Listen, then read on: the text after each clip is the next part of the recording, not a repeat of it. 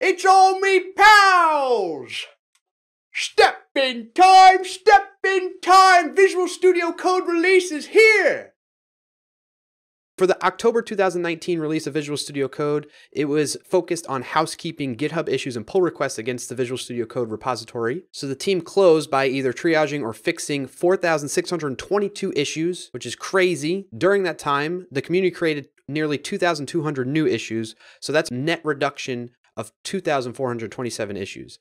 First feature up that we're going to take a look at and highlight in this release of Visual Studio Code is the activity bar indicator. As we can see in the animated GIF here, that there's a white bar that shows up to indicate more visually what view we have active. Let's see how we can change some of the settings that are available to make this more obvious through the activity bar active border and activity bar active background setting. So if we want to adjust the look and feel of the activity bar indicator, we need to go into our settings, and specifically we need to go back to the old settings.json view, and we can get there by clicking on this icon that says Open Settings JSON. That opens up a new tab. We're going to want to use the option Workbench Color Customization. That's a JSON object, so we'll hit tab to open that up.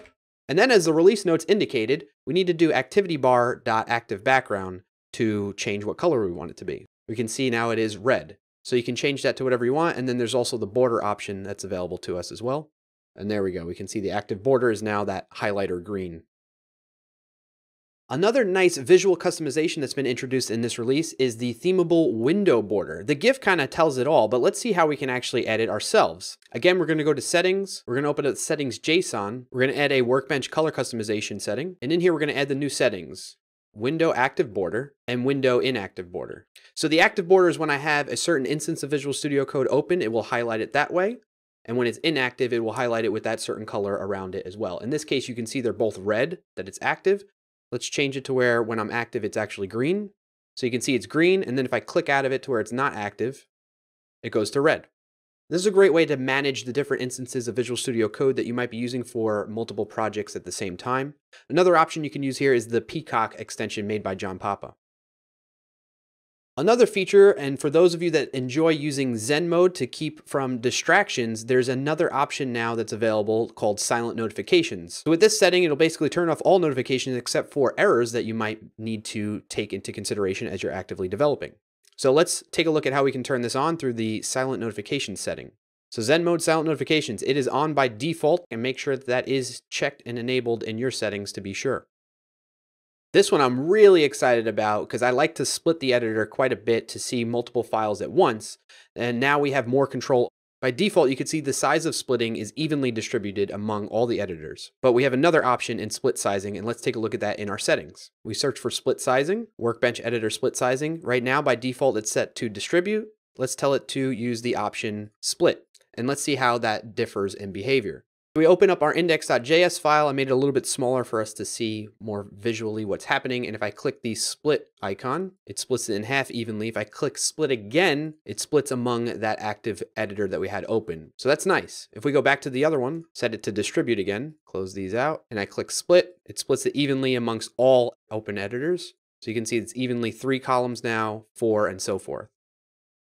VS Code has improved accessibility for showing definitions of our types and functions in our code now through a command called show definition preview hover. Previously, there was only the ability to show hover command, and now you can see the definition of a symbol in your code using this new command. Let's take a look at what that means. So if I open up my server.ts file, typically, if you're using a mouse and you hover over a symbol in your code, it gives you a little bit more information about that symbol. But if you hold the Control or Command key, depending on your operating system, you get to see the definition a little bit deeper into this particular symbol. Now, for accessibility purposes, we can use the command palette to access that information. Just make sure your cursor is over the symbol. Bring up the command palette with Control-Shift-P or Command-Shift-P, and you could say Show Hover, which was always there, or Command-Shift-P again, or Control-Shift-P, and say Show Definition Preview Hover. And now we get those more details all from the keyboard without having to use the mouse. This is a nice little improvement in VS Code with bracket matching. Previously, you had to actually click on the bracket to see its matching bracket, and now all you need to do is have your cursor within the context of the enclosing brackets, and VS Code will highlight it for you. Let's jump over and see how that looks. Right now, my cursor is outside the enclosing brackets on lines 44 to 47 right here. And if I bring my cursor inside of it, bam, they're highlighted. In addition to this, I recommend using an extension called Bracket Pair Colorizer. Click on that, check it out. And you can see it colorizes things a little bit better instead of just the typical highlighting that you get out of the box with Visual Studio Code. This isn't anything new, it's just that they renamed the soft undo command to be cursor undo. It's really useful when you're selecting multiple instances of the same text in your code that you want to edit and do multi-line editing with. Sometimes you might select one more than you actually need. Let me show you an example. In this case, maybe I wanted to change this type from Boolean to another type in all these instances where I'm setting up some configuration. I'll select my code, I press Ctrl D to select multiple lines at once, multiple instances of this text, but maybe I didn't want to actually grab that last one. I can press Ctrl U and undo that last selection, so then I'm back to only the ones that I want to edit in this instance. A lot of improvements to the integrated terminal, one of which that I want to highlight is the new paste option for right-click behavior. Let's actually open up our settings, Control, comma. I type in terminal right-click. We can see in this drop down some options. By default, it's set to copy paste now. You could have it set to just only paste when you right click, or select a word, or show the context menu. Let's test this out. I'm going to right click, and there we go. It pasted the text that I had copied on my clipboard.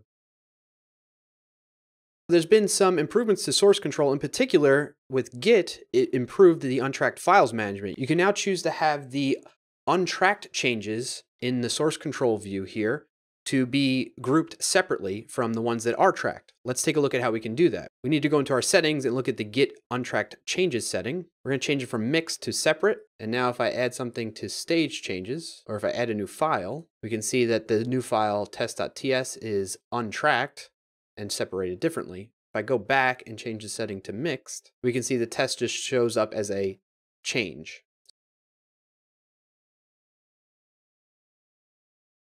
Another added benefit that's been included in Visual Studio Code now is that we can right-click on a file that's in our source control view and say Reveal in Explorer. So if you're not sure why this file changed or you want to get a better understanding of the context of those changes, you can right-click on the file and choose Reveal in Explorer, and that pops open the Explorer view for your project and the folders and files within it. All right, folks, that about does it in this one. I broke my broomstick in the making of this, so don't let it be a flop, please, okay? If you enjoyed it, you got some value out of it, maybe you got a laugh, please be sure to like and share it and let other people know about this video for Visual Studio Code features. Thanks again. I'll see you next time. Happy coding, everyone.